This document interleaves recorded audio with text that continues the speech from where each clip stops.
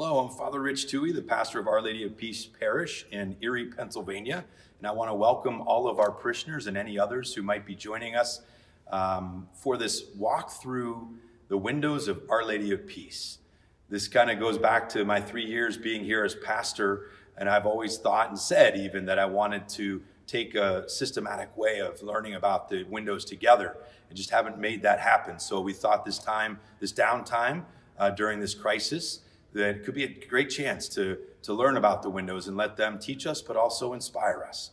So that's what we'll be doing during the days of April. The plan is we have 28 windows here at Our Lady of Peace, and then we're going to do an intro video and a concluding video. This is the introduction video that'll take us through those 30 days of April. The clergy here at Our Lady of Peace will be walking us through and leading the daily kind of teachings and reflections. So myself and Father Mark Hoffman, as well as deacons Joe, Glenn, and John. And so we're grateful to them. I do want to mention there was a book written about the windows, and it has a prologue that kind of introduces the idea that they had in bringing the windows when they built Our Lady of Peace back in 1977. And so I'll read that for you now. Basic intent in the development of the design and subject matter of these 28 windows is for the honor and glory of the triune God and our Blessed Mother. The windows describe an interrelationship of the Old and New Testaments, teaching the same teachings, indicating the timelessness of the Lord. It also shows the continuity of and support of the Old Testament by the New Testament. The idea correlates to the parish community, the elderly, and the youth. The windows should stimulate new ideas in young people and reaffirm the ideas of the older people. The person's ideals and teachings, as symbolized here, should be a viable force in directing people of all ages toward heaven. And that's really the goal of all sacred art, is to turn our gaze towards the divine, turn our gaze up towards the lofty ideals and purpose for which we've been created, eternal life with our God, and that which is divine.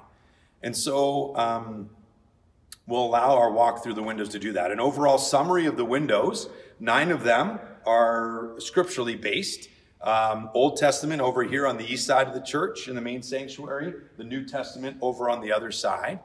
5 of them are symbolic of the triune God, our God, the different persons, Father, Son, and Holy Spirit as well. 5 are dedicated to our Blessed Mother, Our Lady of Peace, our patroness here at our church.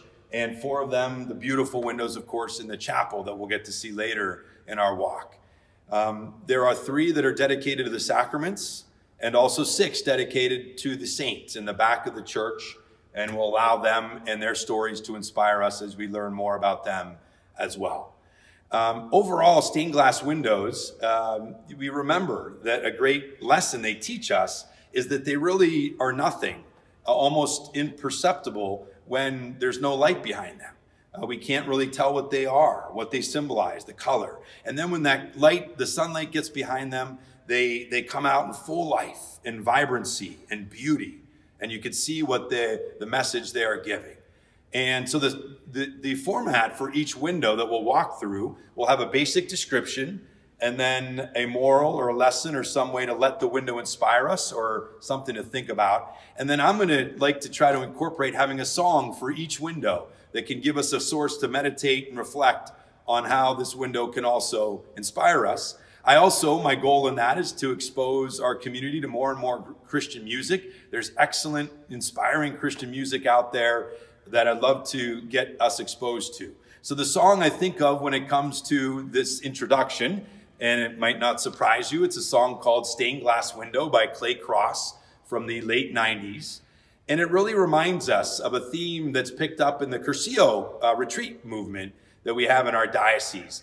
The theme song for Cursillo, and it's a Spanish retreat that originated in Spain. So a lot of the terms are Spanish, but it's called De Colores, and it means of the colors. And this idea with Cursillo and on our own faith and here at Our Lady of Peace and what Christ calls us to is that when we live a life in Christ, when he is the light that shines through us, and we live in that fullness of beauty and color that he calls us to, that's the full Christian life that God desires for us. And it can only happen when that light of Christ shines through us and we see the fullness of our life and our beauty.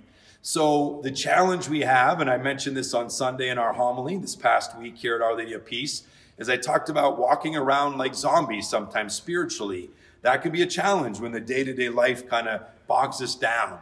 And so the image here would be living a life in black and white, and that we shouldn't be content with that. But to allow this Lent and even this time of slowdown and pandemic to be a chance to let God renew us, to live fully in the colors of Jesus Christ, that full beauty that he wants us to live, like the stained glass windows inspire us to do.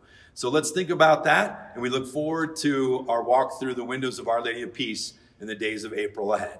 Thank you.